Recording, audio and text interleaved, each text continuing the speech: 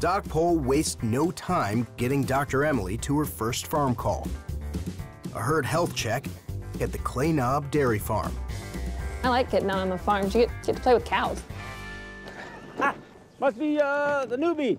That is Dr. Emily. Good. That's Dale. He's the funny guy. The funny guy. You gotta be out here working with farmers, you better have a sense of humor. If you don't have sarcasm and humor, you won't be called on very often. Dr. Emily. Hello. This is Dale, this is Phil. Dale and Phil. Okay. When we get to Dale and Phil, they don't call us out for one cow. He just leaves them in for me to double check and make sure he's doing the right thing with all these cows. Stomach is working good. Good. That's herd manure, though? Yep.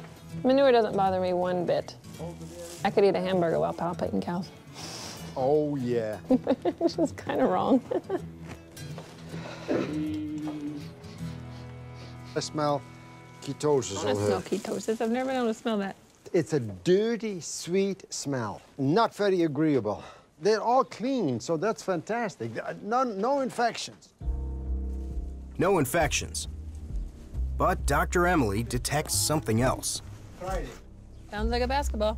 A sure sign this girl's got an LDA.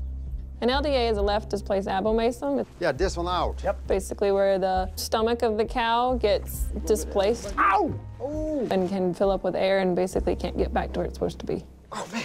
She'd step on you? Yeah, go ahead up front. They don't bunch us. They don't bite. She's not a rookie, Doc. Yeah, she likes chickens. An LDA can be deadly.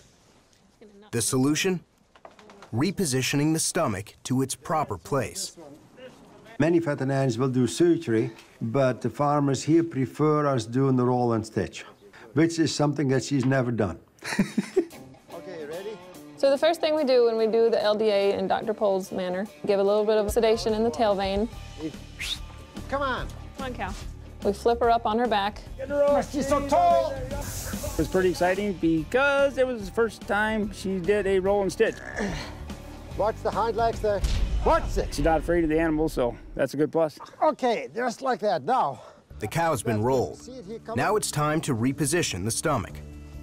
Because the stomach is full of gas, the gas pulls the stomach right in this place where it's supposed to be. Hear that? Yep. And with our big needles, we anchor the stomach right to the belly wall. Watch this. Ready? I put the first stitch in.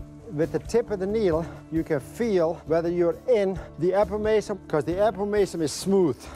Let her feel a little bit how it goes. Feel this. See? Then she can do the second stitch, so she knows how it feels like. Okay, just straight in? Yep, straight in. Deeper. Deeper. Oh, yeah, you're in. Okay, Here, yeah. See? Push. In order to learn, you look and then you do it yourself. Okay, and now take this thing and knot it. She did fine. It was a new procedure for her, but that was all. Okay, and roll it through. Roll it through. Good. I think I might need to see one more roll and stitch before I am ready for myself, but I can do it.